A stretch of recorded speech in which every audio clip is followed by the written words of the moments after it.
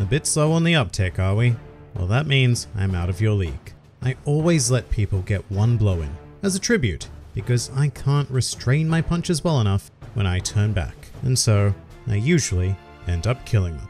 Hello and welcome to Hunter x Hunter 101, the series that breaks down everyone and everything in the Hunter x Hunter world. And today, we are going to take the time to examine the powerhouse Nen master, Biscuit Kruger, better known as Bisky.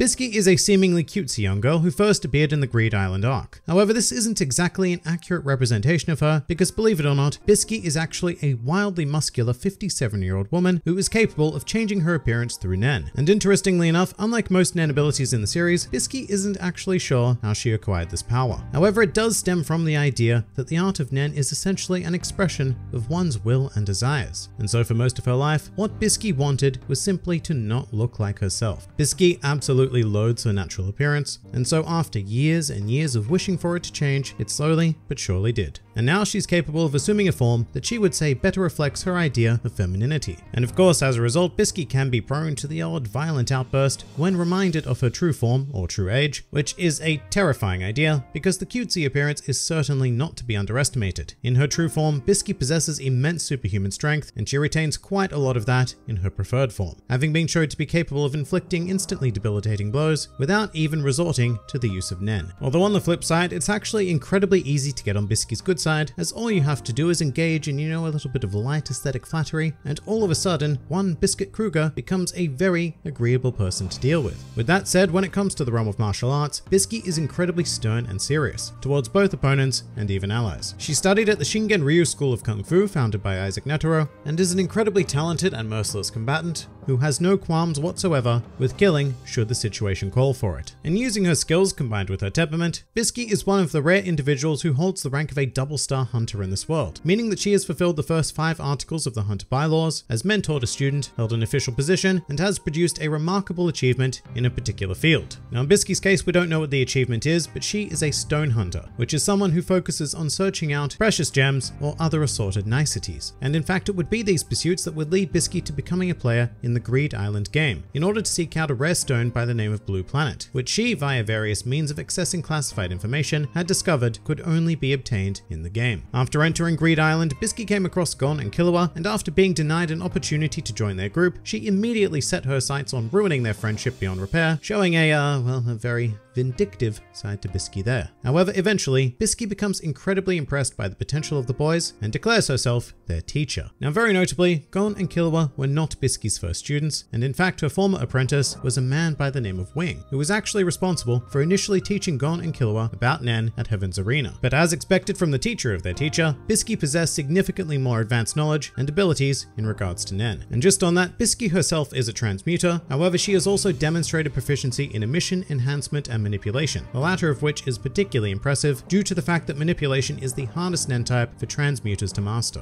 In fact, Bisky's particular signature Hatsu rely on a combination of transmutation, emission, and manipulation, resulting in the summoning of a Nen masseuse whom Bisky calls Cookie. Cookie then goes on to perform what is called magical spa services, whereby she applies a Nen transmuted lotion that is designed to relieve fatigue as well as restore general vitality, making Bisky's abilities very well suited for efficient training purposes. In fact, one such technique is known as the piano massage, which allows her recipient to have the equivalent of 8 hours sleep within a mere 30 minutes, as well as accelerating the restoration of aura. Pretty damn amazing, really. One of the more incredibly underrated Nen abilities, I think, in the entire series. And it would be this mechanism whereby Gon and Killua were able to receive the equivalent of a year's training in a single month. But Bisky is also a master of the common major and advanced principles of Nen, with one of her crowning showcases being the power to hold an ability called Ko for 30 minutes straight. And this is very, very impressive because Ko is essentially a combination of almost every other principle, but namely Ten, Zetsu, Ren, Hatsu, and Gyo all in one neat little package. So it is not a simple thing to pull off, let alone master to the point where you could hold it for 30 minutes. And while Bisky was teaching such magnificent techniques to Gon and Killua, she became more and more enamored by their potential and decided to remain with them on their quest to complete the Greed Island game, assisting in the battle to stop the bombers or playing dodgeball against Razor.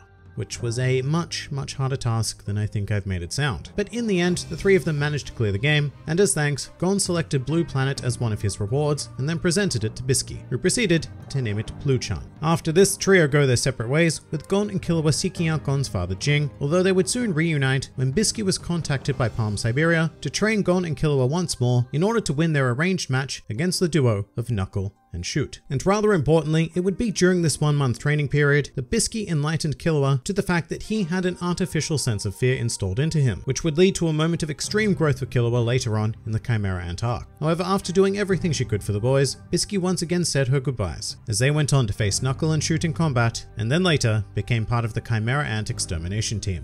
Following the events of the Chimera Ant arc, Bisky became one of the many hunters who volunteered to guard Gon in hospital, and at the same time, by virtue of being a well-known double-star hunter, Bisky also became a candidate to take the role of the 13th chairman of the Hunter Association, following the death of Isaac Netero. Proving very popular, Bisky made it all the way through to the 5th round, however she could not secure enough votes to move on to the 6th, thus ending her campaign. But most recently, Bisky was approached by Kurapika to accompany a vast array of hunters, as well as the royal family of the Kakin Empire, on a voyage to the Dark Continent, where she, as with everyone else aboard, has become embroiled in the Kakin succession war. Bisky was recommended for this position by Killua, who also gave Kurapika fair warning of how to deal with Bisky, in regards to complimenting her beauty. And as such, Kurapika was immediately able to earn Bisky's trust by stating that he would never have hired such a delicate flower without Killua's recommendation. And it really was that simple. From that moment on, Bisky was willing to do whatever Kurapika was planning. And speaking of, as for her specific role, Bisky applied and was selected to be a bodyguard of 13th Prince Mariam,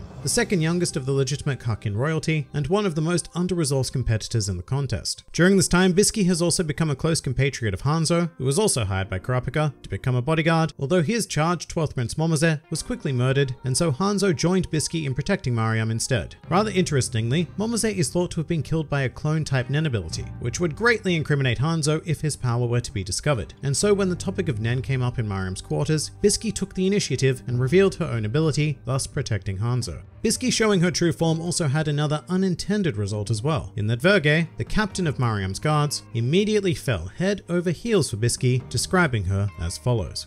"How can someone so beautiful exist? The beautiful yet sinister line from the trapezius muscle all the way to the deltoids. And her hamstring, it's a quiet yet tyrannical bulge." And he probably went on and on in his head like this, and needless to say, from that moment on, Verge became much more cooperative, shall we say, in regards to Bisky, and even volunteered to be taught Nen by her, despite the fact that he had previously held the belief that such a power was mere superstition.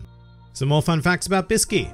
Bisky, rather unapologetically I might add, holds a keen enjoyment for naked men, as demonstrated when she became very excited at the sight of a less than clothed Hisoka during the Greed Island arc. In addition to this, Bisky is also a frequent reader of men's fashion magazines in her spare time, although I guess the term reader gets applied pretty liberally here. I mean, more accurately, Bisky can be described as a gawker of men's fashion magazines.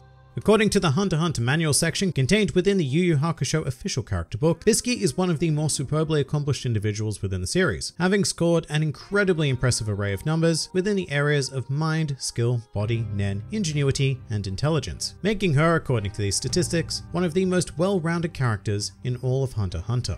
Speaking of Yu Yu Hakusho though, as with many characters in Hunter x Hunter, Bisky does bear strong parallels to a figure in Togashi's previous story, in this case being Genkai, who both served as mentor figures capable of transforming into younger incarnations of themselves, and who are both comically referred to using old lady names by their students. Bisky's name is more than likely inspired by the idea of a Bisky doll, which are really creepy, shiny, lifelike doll things that were incredibly popular during the late 1800s, and nowadays are only really good for serving as nightmare fuel.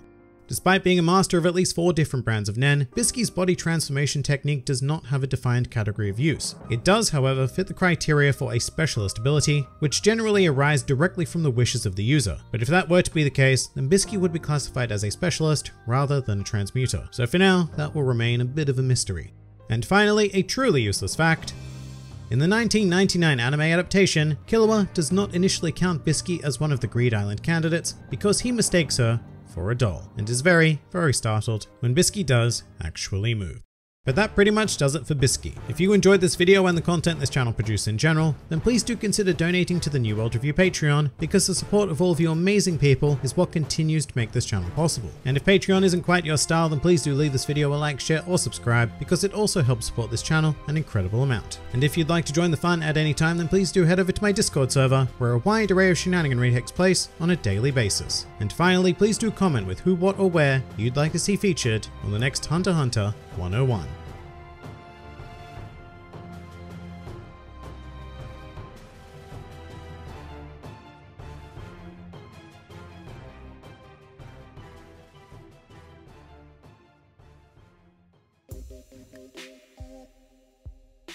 Do you think Jing is actually one of the strongest character? Alright, this is a tough question, one that I could probably waffle on for like an entire video, but Jing is a very tricky existence because we still effectively know absolutely nothing about him. I mean, typical shonen logic would dictate that a character in his position would almost certainly be one of the strongest characters, but at the same time, I have a problem with using the term strongest, especially in regards to Hunter x Hunter, because it implies that the only thing to consider in the equation is power. And I think it neglects aspects like intelligence, which I believe is Jing's primary strength, until proven otherwise at least. He probably does have some crazy cool abilities, but the thing that makes him a top tier figure in this world is just how masterfully he is able to apply himself. If we're going on raw strength, I don't think I'd put Jing up there as one of the strongest, but as soon as you throw any other factor into the mix, then yes, he is more than likely a world-class level of danger all on his own.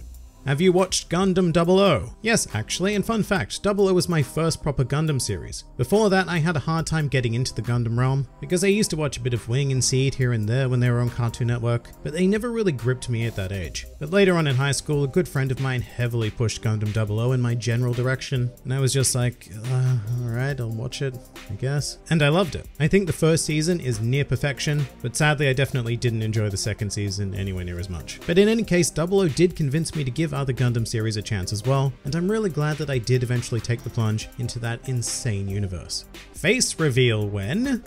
Face reveal now, I guess? I often forget that my face isn't actually on this channel, because on my other channel, my face is actually the profile picture. Although come to think of it, I really should change that to the Grand Line Review logo. Whatever the case, here's the face. Enjoy!